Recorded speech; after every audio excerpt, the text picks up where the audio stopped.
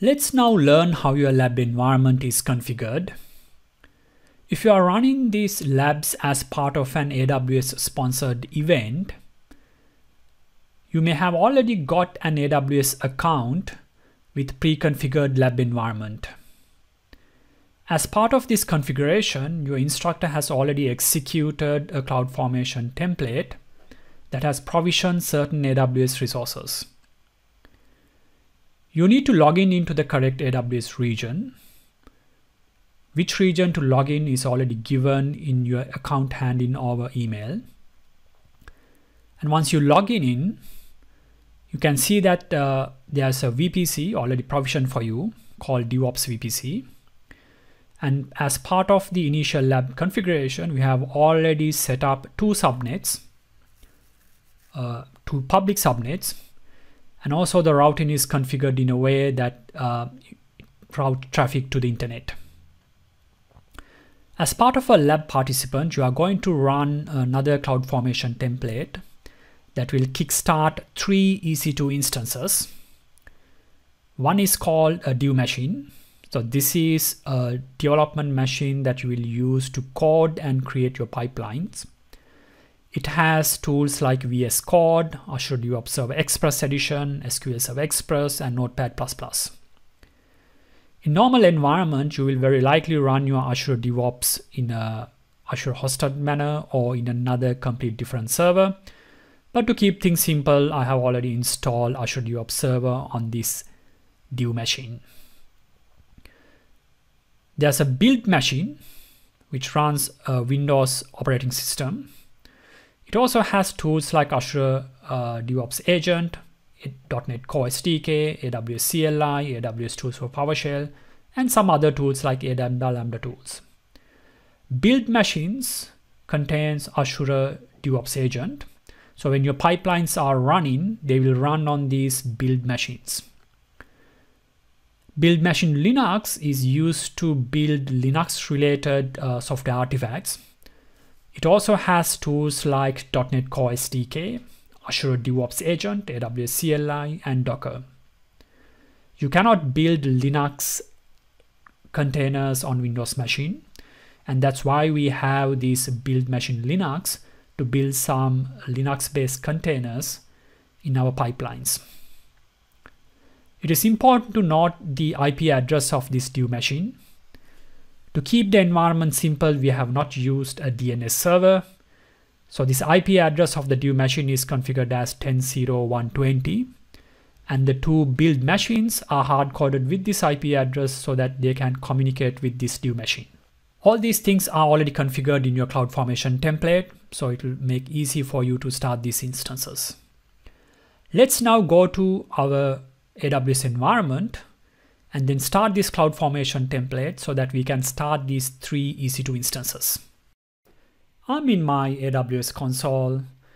Make sure that you are logging into the correct AWS region. If you log into the wrong region, you may not have access to certain AWS services. Let's go into the CloudFormation section and then inspect the CloudFormation that the instructor has already provisioned. These CloudFormation have provisioned certain AWS resources like some security groups, VPCs, and policies to name a few.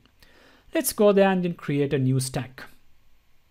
So if you go into your stacks and then create a new stack, standard resources, select template is ready and point into an Amazon S3 URL. The location of the URL is given in your lab document. So in this case, the name of that template is called MyStart. So let's go to the next step. Give it a name. So let's call it MyStart. The size of the instances, you can use these default values. You need to point the lab setup main stack name to point into the main stack. So usually this default value will work. So this lab setup main points into the lab setup main template that we have already executed. You can find that this lab setup main template already outputs certain parameters like subnets, VPCs, some security groups that we will use when we run this MyStart template so that the instances can start on the correct subnets. Go to the next step. All looks good. Click next. They all looks good, and then click create stack. This will start the EC2 instances. So as of now, it has started the 3 instances. Give it some time and you will see the instances coming alive. If you now go into EC2 section of your console, you will find some EC2 instance already running. So you have a dev machine, a build machine, and a build machine Linux. Status at the moment are in initialization state. So wait until they turn green. If you select any of these machines, for example, let's say we select a dev machine, you can find that we have already configured the security groups, the subnets, and the IAM role in which these machines are running. So for example, the security rules of this dev machine allows RDP access from the internet, and the IAM role has certain permissions already granted. So here you can find that it already has a few permissions already attached into that. So that includes Amazon SSM management integrated instance core, Amazon EC2 role for SSMS, and some other policies that we have attached into this. So over time during the labs, you are going to change these permissions so that we can run different configuration on these instances. We already have these 2 permissions attached, which means that we can use a system manager to log in into these instances. So go here, select dev machine, connect. I'm going to start a standard RDP client, download the remote desktop client, open it, and you will find something like this. So you need to change the user. We are not going to connect as administrator. We are going to connect as a different user. For the development machine, it's going to be dev user, and the password is the password that you used. In this case, this is the password we used.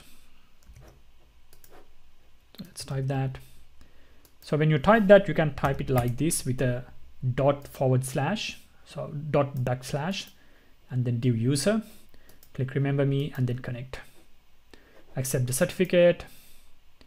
So this has certain tools already installed. As I said before, if you start the browser, you will find it has Azure DevOps Express Edition already installed. So if you go into this link and or type dev / default collection, so this will take you into the local Azure DevOps server that is already been installed. Because this is running in a normal environment, give it some time to start the Azure DevOps server. It needs to start the SQL Server Express Edition and then start it. It will take a few minutes, but once it starts, the rest of the execution is quite fast. We have our Azure DevOps server, the front page loaded. You will go there and then explore these configurations later. If you go into the collection settings and then select agent pools, you should find that under AWS build pool, your AWS build agent 1 is online. So this points into the Windows build agent. And if you select AWS build pool Linux, you'll find another agent called AWS build agent Linux is online. So make sure that they are all green so that when you run your pipelines, it can use these build agents. Connect, start the RDP client, open it, connect. You need to use the special user called build user. Type the password. Accept the certificate. Now you can log in into this.